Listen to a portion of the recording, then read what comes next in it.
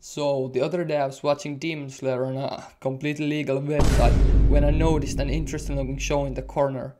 It had a cute girl on the cover, so I had to click on it. It was the show called My Star, and after Demon Slayer I had nothing to watch, so I decided to give it a chance. The show begins with this random ass doctor swooning over this 16-year-old idol, which is a bit weird, but I ain't got anything better to do, so I kept going.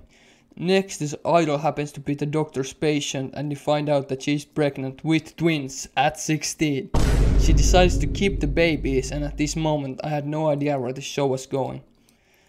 Is this gonna be an anime version of TLC's Unexpected? We're gonna watch some teen mom drama or some shit? The show speeds through most of the pregnancy, and you see the idol, whose name's Ai by the way, become friends with the doctor, whose name is Goro. Finally, it's almost time for Ai to give birth, and Goro has promised to deliver the babies. Well, that night he's walking home when this Kirito from the Dark Timeline looking ass motherfucker shows up trying to mug him or something. I guess it's like Ai Stalker or something. But Goro is having none of it and hits him with the reverse "who the fuck are you?" I guess he rolled a nat 20 on intimidation cause Kirito starts immediately running away like he's the victim. Like bro, weren't you gonna mug this man like 2 seconds ago? Goro is on full protective mode, he not gonna let this man get anywhere near Ai, so he starts chasing this guy who came up to him trying to get his ass. Unfortunately he put on the wrong glasses or something cause the man ran straight to the edge of a mountain and just stands there yelling. Kirito is mad embarrassed by what just happened. The man got almost laid out by this random doctor who he was trying to mug. He not gonna get caught lacking like that and risk the chance of this shit going public. That shit's career ending. So Kirito decides to hit him with a sneak attack and that shit works. Fucking critical damage. He pushes Goro off the cliff straight to his dead. He one hit KO'd the man. That's a lot of damage! Only problem is our main character is fucking dead, but we've all watched Attack on Titan so we know how this shit goes. What I didn't expect was that Goro would get reincarnated as one of Ai's kids. I'll repeat that, the grown ass man gets reincarnated as one of her fucking babies. You can't make this shit up. I laughed so hysterically during this entire scene from his death to the reveal. I don't know if it was supposed to be a sad scene, but I was cracking up. And it was the middle of the night, so I probably woke up some of my family members. It hit extra hard because I had no idea this show was gonna have fantasy elements. This shit hit me like... too soon, maybe a little. I was like, this shit was in the description, because I thought I read that.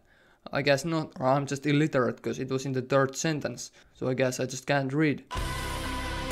Now we follow the lives of the two twins, and by the way, the other twin is also a reincarnation of someone.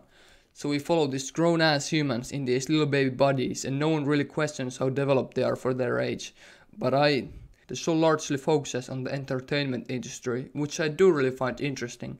The show starts off pretty lighthearted, but once you go deeper, oh boy, let's just say, shit gets interesting. Near the end of the first episode, which is the length of a movie by the way, Kirito shows back up at Ai's door, and it seems like he still thinks he's in SAO, cause he straight up stabs Ai in the stomach. He's trying to get that KD ratio up.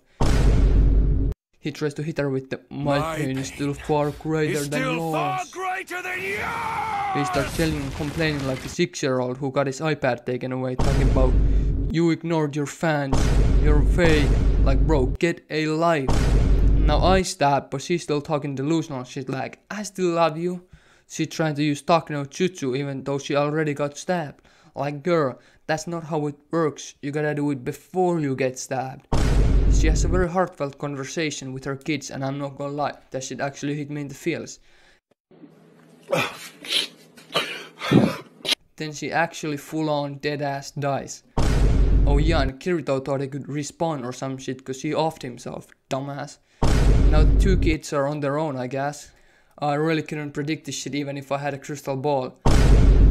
Now our boy Goro gets on his Sherlock shit and deduces that the killer was fed information by someone, and that someone must be their father, who is still a mystery. So now the little baby Goro is on a mission to kill his fucking own dad. Fucking Star Wars shit. Man's Luke trying to go kill Vader. I don't know how that's gonna go, but that's where we end the first episode.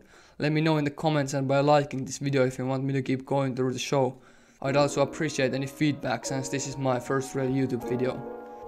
Thanks for watching, subscribe, bye.